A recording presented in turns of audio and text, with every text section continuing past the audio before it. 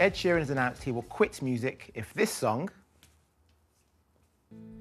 Darling, I will be loving you till we're 70. I think there's a bit. And baby, my heart could still fall as hard at 23. And I'm thinking about how is found to have been a rip-off of this song. I've been really trying, baby. Trying to hold back. Come on. Very Come on. sexy. Isabel, swing those hips. Sheeran made the declaration in a New York court where he's being sued over similarities between the two tracks.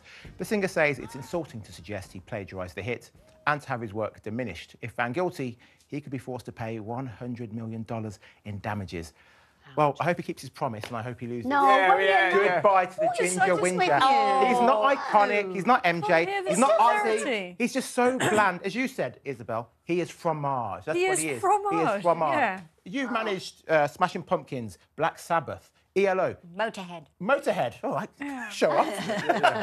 Have you ever been in a situation where someone's come and said, hey, you've plagiarised that track? Yes.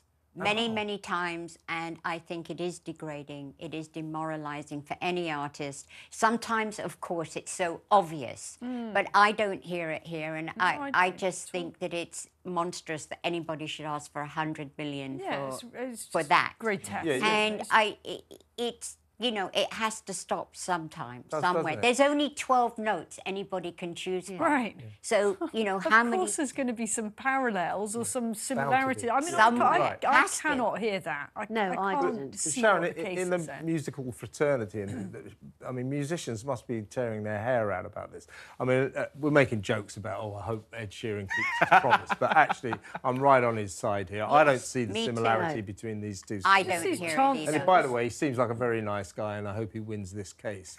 And somehow or other, surely musicians must feel that all these chancers who keep launching these opportunist legal actions must somehow be prevented, because it's the enemy of creativity. It's over and over again. It happens with, you know, with songwriters. It's unbelievable. And do they get help? So what's annoying is that I mean, I don't know how this works, but the people who are challenging, do they get help? What happens if they lose? Do they have to pay costs? They have to pay costs. Yes, they do. I mean, I guess it's quite high stakes. But there are many, you know, there are music specialists, and most record companies with huge artists, like, they send it to these music people that say, no, it doesn't sound like anything else, it's free to go. Yeah. Oh, anyway. But there are kind of archaeologists, musical archaeologists, who look for these, the opportunist lawyers that get in touch with musicians and say we could win this case. By the way, if Ed Sheeran, I hope he doesn't win the case, but lose the case. But if he does win the case. He says he'll quit music. He won't be able to because he'll have $100 million to pay. He'll have to carry on singing. That's like worse luck. It's poor old Leonard Cohen having to work and work and work.